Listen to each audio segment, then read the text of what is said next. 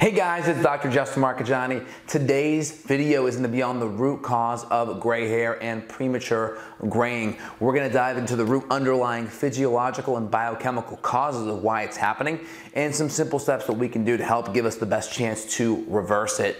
Before we dive in, smash that like button, really helps the YouTube algorithm. Also, put down your comments below about your experience with gray hair, things that have helped, things that haven't, really helps. All right, let's dive in. Why does the hair turn gray? So first off, here's our hair follicle, for instance. This is the follicle. This is called the melanocyte. Okay, these same things in our skin. We have the same things in our skin here too. And then inside is the melanin.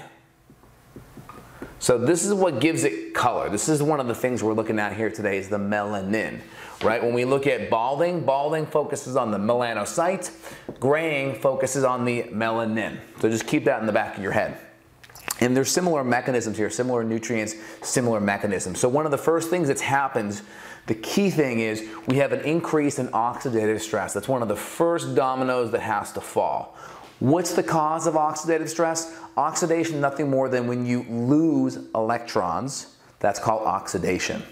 And your body has to use anti-electrons, anti-loss of electron compounds called antioxidants. Oxidant is a loss. Antioxidant essentially is a free electron trying to come in and stabilize that compound because cells not stable, increase free radical stress, increase metabolic damage to that part of the body. So oxidative stress is the first thing. With increased oxidation, we have decreased function of an enzyme called catalase. This enzyme is strongly influenced by glutathione and glutathione precursors. We'll talk about those later on. And then what happens with decreased catalase, we start to see an increase of hydrogen peroxide.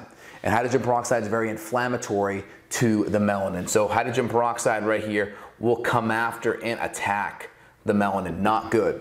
So when we have adequate levels of glutathione, for instance, glutathione comes in, it knocks that extra oxygen off the hydrogen peroxide and it turns it into water, right? And that's why we need glutathione, because that helps neutralize the hydrogen peroxide, turns it into water where our body can flush it out, no problems.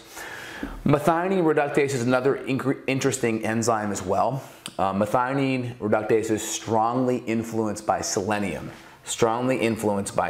And we'll talk about that down below. Selenium is also an important precursor to glutathione, so they kind of feed forward on one another. And of course, methionine and sulfur-rich amino acids also influence methionine reductase as well as catalase. Very important. Now, of course, there is important nutrition that we already talked about. We're going to go over below as well, more in depth, that play an important role. So fast forward, vitamin C, really important, increases glutathione in the red blood cell. Selenium, like we just chatted about. Sulfur-rich amino acids from high-quality animal products. Also, plant products that are rich in sulfur compounds like broccoli and your cruciferous family and your asparagus and your onions and I would say cabbage.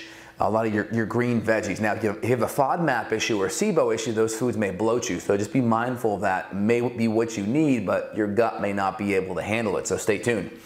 So nutrition, we'll go more into those. And then, of course, thyroid hormone plays a huge role.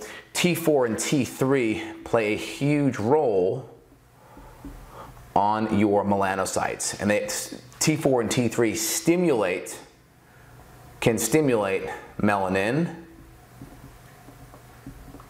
And of course, melanocyte growth. Melanocyte growth.